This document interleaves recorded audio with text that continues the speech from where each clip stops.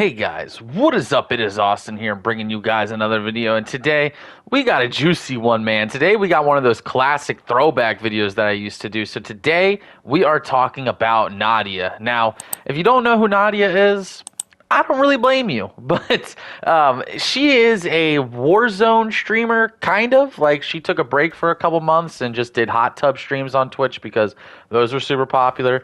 But she used to stream Call of Duty. She used to be a big Warzone player and post a bunch of Warzone. And she stopped for a while, and I think she's back to doing it now. I don't know. She went to OnlyFans and then tried to go back to Warzone, and then I don't know what she's doing. But basically, Nadia got canceled a while ago, pretty much by the internet. Now, I found out about Nadia through, like, quote-unquote exposing videos because everyone thought she was a Warzone cheater and that she had, aimbot and stuff on and, like, wall hacks. And then when she actually got invited to COD Next, I think it was last year for MW2, she was dog shit. At least that's pretty much, I think, what was going on. But she may not have been at that event. I just know at some point people were trying to expose her. And I'm not here to call her a cheater because I don't know if she was or if she wasn't a cheater. That's not what this video is about. This video is about is that she put out this tweet today, and as you can tell from the thumbnail, she said that she is completely blacklisted from playing Call of Duty tournaments only because she posted bikini pics and started an OnlyFans, so-and-so. And she's saying the standards are different than her because she's a woman and there are male pro players who have done similar images. So this post really kind of ticked me off because she is trying to hide under the guise of sexism. And as we all know, sexism is a very real thing in the, gaming industry. Like, if we're going to put all jokes aside, like, Activision literally got exposed for being one of the most sexist companies ever. There was a whole protest about it. There were donations that, you guys remember on stream, I was donating to the foundations that were going at Activision and those women's support groups and shit because they were doing such awful things to the women who worked for the companies and worked on Call of Duty. So there is real sexism in the scene, and she's hiding under the guise that she's treated differently because she's a woman in this space. Now, let me start this off by saying I do think female streamers get treated unfairly. 100%. I know Calais, I pretty much sure just got blacklisted as well, and she is like one of the best streamers. I don't know if you guys watch her stream. She streams Warzone, and she's a really fun streamer to watch. And there are women who get treated terribly in the gaming scene, especially. Like, let's be real. We all know we're a pretty toxic bunch. Call of Duty, especially. Let's be real. There is a lot of sexism in the gaming space. Can we all admit that before we continue and I make my next point? Yes? Okay. So my following point, she's not being treated differently in this situation because she's a woman. I thoroughly believe that has nothing to do with why she's blacklisted from the Call of Duty event. So let me go through the Nadia timeline, right? And I'm not going to go too deep into this recent thing that happened because there's already a bunch of videos on it. I suggest you go watch Sub to Optimus. He made a video about Nadia recently. I think he made a couple of videos, actually. And he was actually the one interacting with her. So, I'm going off but based on what he said and what he posted and the Twitter thread screenshots that he had. So if you want to deep dive into that, you can go to his channel because he did a much better video on it because he was actually part of it. But regardless, Nadia had come out and said that she's being treated differently, and she got into an argument with Optimus, and Optimus pointed out the fact that she had done a federal crime on her stream. She doxed someone that had donated to her, and they made a sexist comment. They did. They said they donated her $15 and told her to get back into the kitchen, I believe is what it was said. So they gave her $15. They made a sexist comment. So she doxed them. Now, obviously, the appropriate response to that is not to commit a federal crime. I think we can all agree on that. So she committed this federal crime on stream, which, yes, doxing is a federal crime. If we're being honest, technically it is. And she showed all the information to her entire stream. So I'm pretty sure she showed the guy's address to her entire stream. And that happens. She puts out an apology, says that she was wrong for it, right? All right, whatever. Nobody cares. Then her streams kind of start falling off, and then she starts an OnlyFans. Which, again, personally, I really don't care if someone does OnlyFans. I know a lot of people think it's a bad thing. If men are going to pay for it, go make that bank. I don't care, right? I'm not someone who's going to subscribe to that kind of stuff, but if you got an audience, then fuck it, go for it, right? But she fell off, stopped streaming Call of Duty, didn't stream Call of Duty for months, and instead posted to OnlyFans and did hot tub streams on Twitch. So naturally, when Call of Duty Next came around for MW3, she wasn't invited, and she tried to say it was sexism again, even though she doesn't play the game or stream the game. You know, they invite streamers that play Call of Duty. Now, recently, she's been kind of getting back into it, but again, apparently she's blacklisted from these tournaments because that she's a woman. And again, I just think it's total BS. I think the reason why she's blacklisted from these streams is because she committed a federal offense live, shared this man's address to people, which got her in a lot of hot wire. And then she admitted recently, a couple weeks ago, right before this all started, by the way, right before she was blacklisted, literally like 2 weeks ago maybe, she got into an argument with Optimus on Twitter, and Optimus pointed out that situation and how she apologized for it. And he said, you know, you've apologized for this before. Like, what do you mean, like, you've never done something like this? 'Cause she was trying to, you know, pretend she had a squeaky clean record and stuff.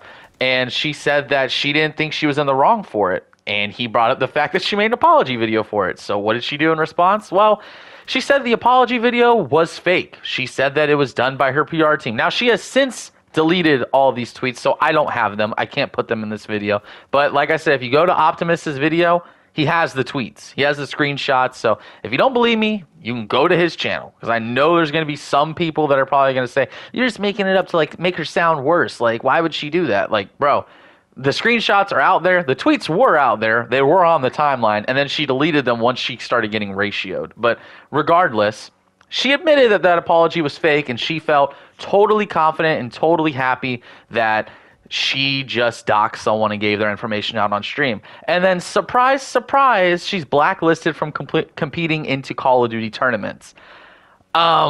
I don't know about you, but I think I see a direct correlation there. That'd be like, let's say I'm streaming, right? Let's say I am like sponsored. Let's say like my dream comes true, right? Let's say that Capcom invited me to play Resident Evil 4 early, right? Let's say I was like a Resident Evil partner. I'm getting flown out to events and shit. I'm playing these new Resident Evils early. It's awesome, right? Then I'm streaming. One of you guys makes a joke about me. I don't know. Like, let's say one of you, like, I don't know, says like I'm overweight or something, right?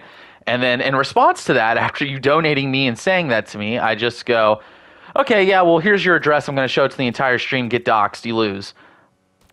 I think Capcom would probably stop working with me if I did that. I mean, that would only make sense. I mean, that's just my 2 cents. What do I know? But no, it's totally because she's a woman, even though they've had other women in all these Call of Duty events for a long time. Now, the situation with Calais, I don't know anything about that. I don't know why she got blacklisted. Apparently she did. I'm finding this out from someone else on Twitter, but I don't understand why she did, because I'm someone who actually watches her streams, and like I don't know any controversies that she's in, and she's a pretty fucking awesome Warzone player. Like, she's really fun to watch. But you know, aside from, I don't know what that's going on. That could be, you know, an instance of sexism. I don't know. I'm not educated on that entire situation.